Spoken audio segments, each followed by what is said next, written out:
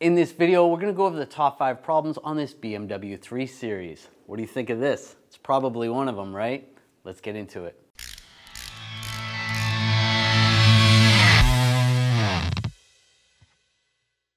It's never a good sign when you see smoke pouring out from under the hood. So let's start with number 1, the valve cover. These valve covers from the factory are plastic, and that's great for weight reduction. Unfortunately, with the heating and cooling of the engine, over time, the plastic gets brittle and will crack.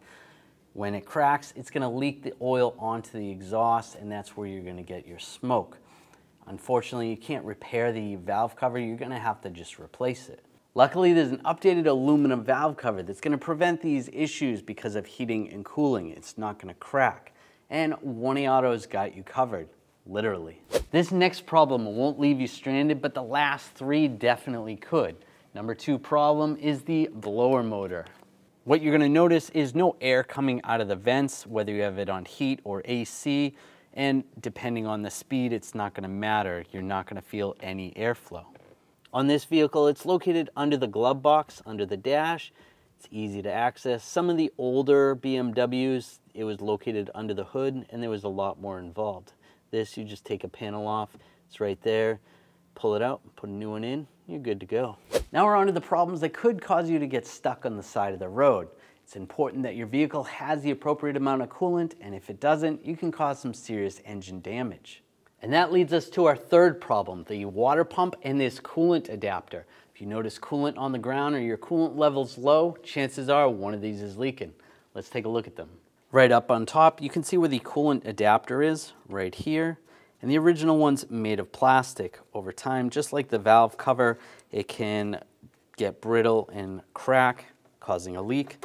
This new style is aluminum, so that's going to prevent any headaches there. Let's take a look at the water pump. You can see the water pump best from underneath the vehicle, and it is an electric water pump. You're going to have a power connector going to it.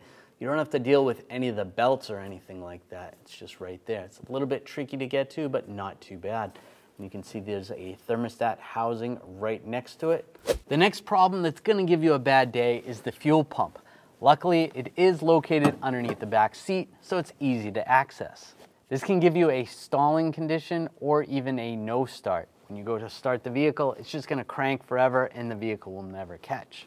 When your vehicle is running rough and the check engine light is flashing, it means your vehicle has a misfire. It's never a good idea to drive it. You're going to cause other components to fail, and it's going to cost you more in the long run. That leads us to our last problem, the fuel injectors. On most vehicles, when you have a misfire, it's related to the coils or the spark plugs. That could also be the case here, but more often than not, there's a problem with the injectors. If you know which cylinder is misfiring, if you swap the injectors and the misfire moves, you know that's a bad injector. So those are our top 5 problems that we found with this BMW 3 Series. I hope you don't get stuck on the side of the road, but if you do, 1A Auto can help you out, and make sure you watch those videos to help you with your installs. If you enjoyed the video, make sure you subscribe to our channel, ring the bell, turn on all notifications so you don't miss any of our videos.